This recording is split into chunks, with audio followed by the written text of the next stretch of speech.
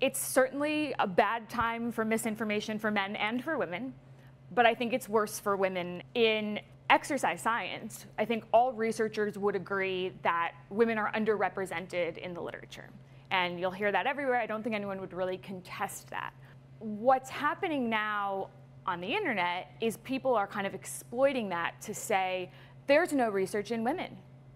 So the logical conclusion is it must be completely different for them.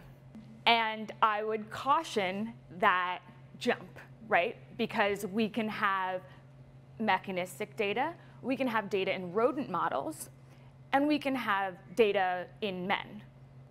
And I would argue, given the choice, the data in men are more likely to be representative of the physiological adaptations in women than the data that's coming from the mice. One of the reasons that it's difficult to do research in women, and I think why not a lot of people do, and also why it's easy to kind of exploit this with communication and information on the internet, is because women have these different hormone profiles which could potentially affect adaptations to exercise.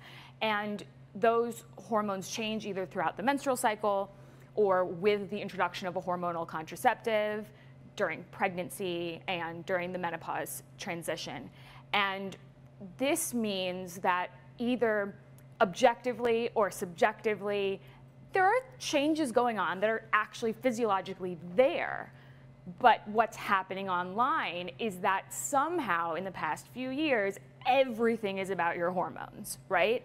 And so the danger there is we're actually not making evidence-based recommendations, but people are more likely to believe them because they're aware of the hormonal changes that their body is going through, whether it's acutely for a few days throughout a menstrual cycle or longer term for a couple of years during perimenopause.